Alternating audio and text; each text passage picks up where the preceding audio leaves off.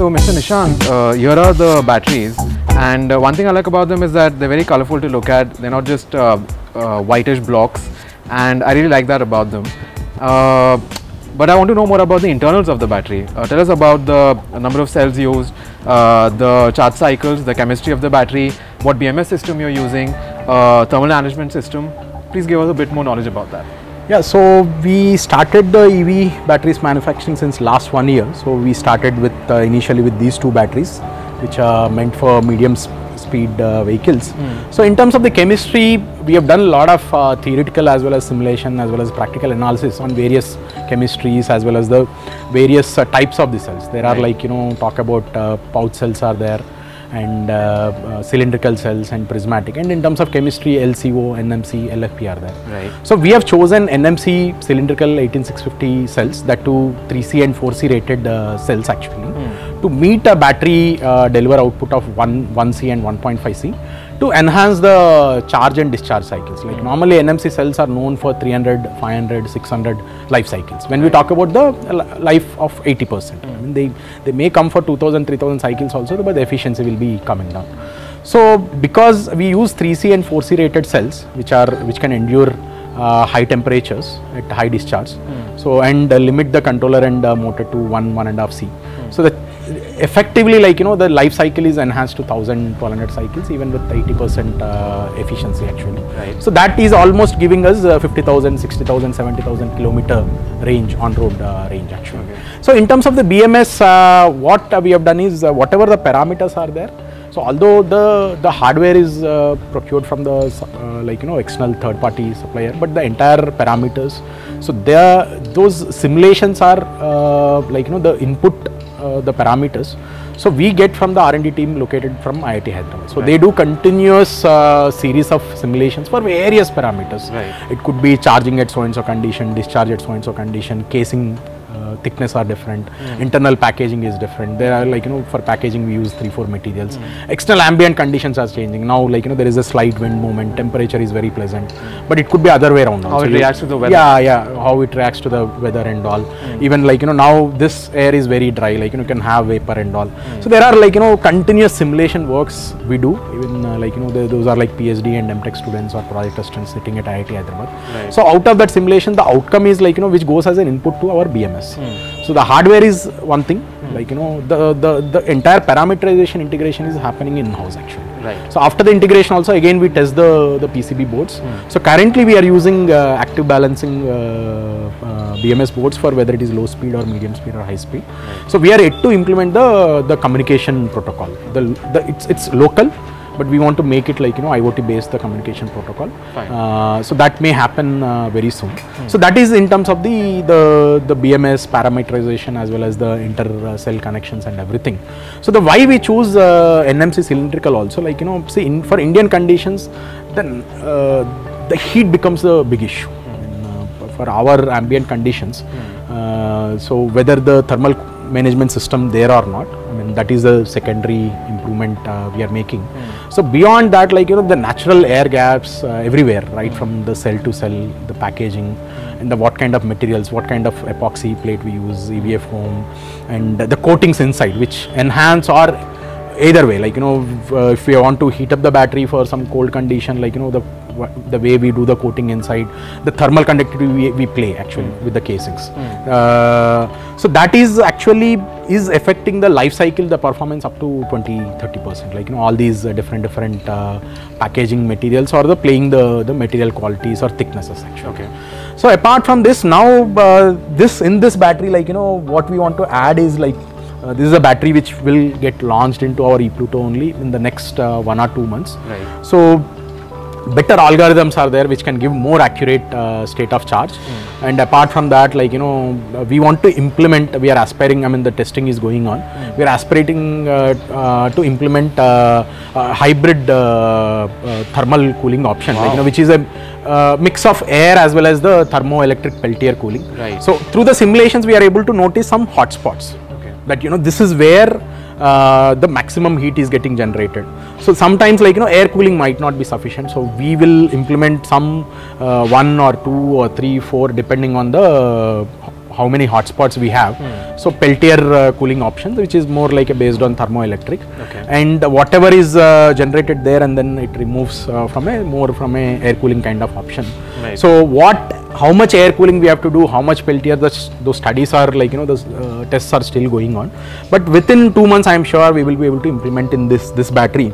So so currently these batteries, what clients are telling us is, on website we are giving 80 kilometer range.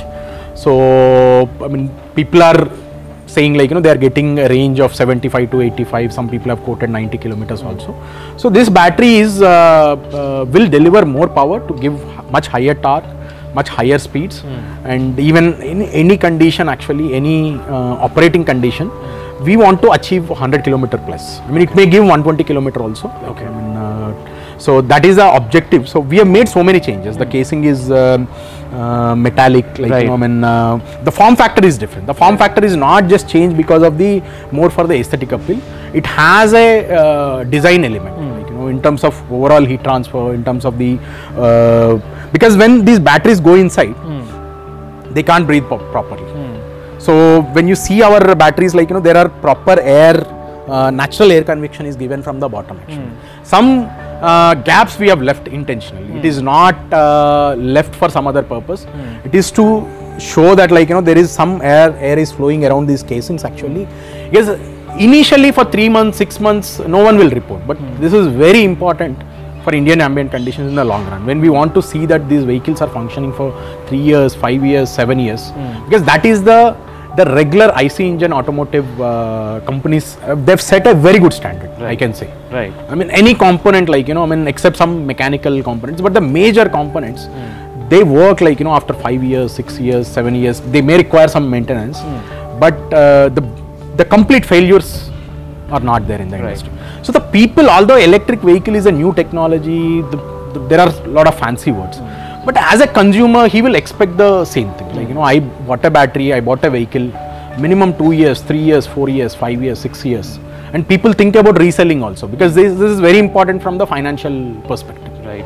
So the entire cost is coming from the battery. Like, batteries are nowadays occupying almost 40-50% cost. That's the reason since last 2 years we had been building our expertise more on the battery, BMS technology, packaging, even, like, the gaps, the way we do the cutting, welding the casings, because casings also we are manufacturing. Earlier we used to give as a job work, but we started doing the manufacturing of our own casings. The reason is everything is playing a role. Like, tomorrow when we give IP65 rating or IP67 or IP54, waterproof or fireproof, the casing is majorly playing the role actually. I mean, we are training our dealers, technicians, by hosting them at our factories for 1 month, 2 months. It's not 1 day, 2 day training.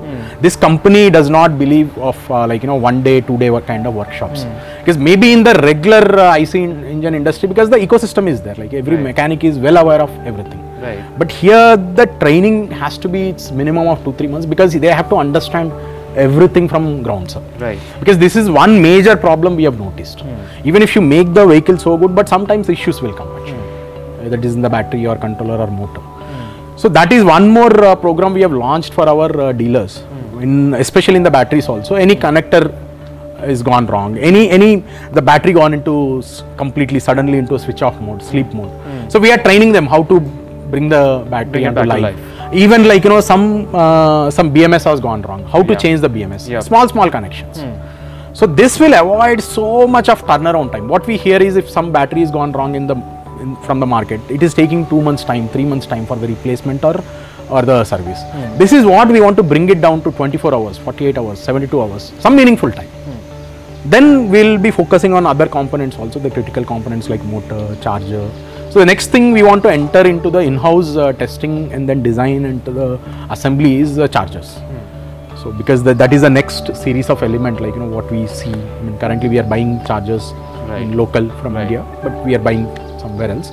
So at least initially we want to build a lot of expertise on the charger testing and servicing, right from the component level. Like, it could be fuse or MOV or transformer or PCB, IC or fan, anything going wrong. Like, we as a company who is giving the vehicle to the client or dealer, we should be in a position to change those small components.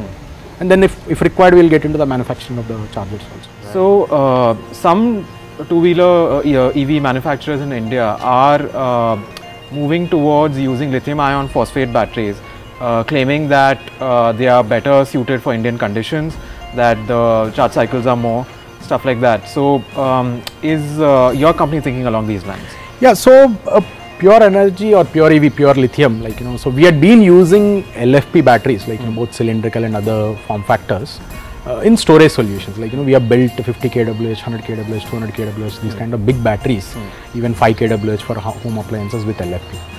So yes, definitely LFP cells or LFP chemistry is better suited for high temperatures and long discharge, high discharge, as well as higher life cycle. It can give practically 2000-2500 life cycles also. But the major bottleneck in two-wheeler is the amount of space availability. Then the other question is do we want to lose this portable battery option? So this we want to carefully observe and study more from the client. It is, right. I mean, it's not a technical decision. Technical decision is made by the company. Right. We have been selling LFP batteries in much larger scale and for much larger capacities. In two-wheeler it's maximum 2 kWh, 3 kWh, in future it may go to 5. Right. So those kind of batteries we have made. So we have a very good understanding from bottoms to top. Right. It's so more from the people would expect a portable removable battery. Portable removable battery. Are they ready that it is occupying too much volume? Is the volume is going to be available in two-wheeler? Then the question is life cycle versus, it's a very good question, important question, life cycle versus this compromise, right. Which is more important from the commercial as well as from the user experience. Right. Let's say 1000 cycles or 2000 cycles. Or can we improve within NMC itself, can we improve the life cycle by making our entire design approach in a different way? Like you offer 3C, 4C rated cells for 1C, 1.5C motor or controller. So definitely your life cycle will go up. So definitely it can sustain higher temperature conditions. Sorry, higher temperature or higher discharge conditions. Right. So we need to play around with multiple options here, rather than directly coming to a conclusion that we can give today, as on today also, tomorrow we can start giving LFP batteries. Wow. But how does it affect the user, on day-to-day basis, because there are no charging stations. I don't know how many years it will take to establish charging station on par with our petrol pump stations. Right. So that is where I feel currently we are giving, this is a 2.5 kWh battery, this is easy to lift. I mean by even a teenager or a female or anyone. Right. He can carry it. Or an old person. Yeah. I mean in the lift, or he can, we are anyway giving a charging option from here and here. So these kind of batteries, so how much, because this is giving 80 km, 100 km or 120 km range depending on the operating conditions. Let's say 1000 cycles is there. Right. So 1 lakh kilometer, even if I take 50% of that as a conservative number, 50,000, 60,000 kilometers. So that I feel is a very good number for the two-wheeler from the other components perspective. There are so many mechanical components. So overall 60,000 kilometers to 1 lakh kilometers. At this juncture I feel it's a very good from the keeping the portable option and less weight option. But we will be open because we have developed a lot of expertise on LFP batteries, and we anyway will be giving for the EVs, but for four-wheelers or trucks we want to develop batteries.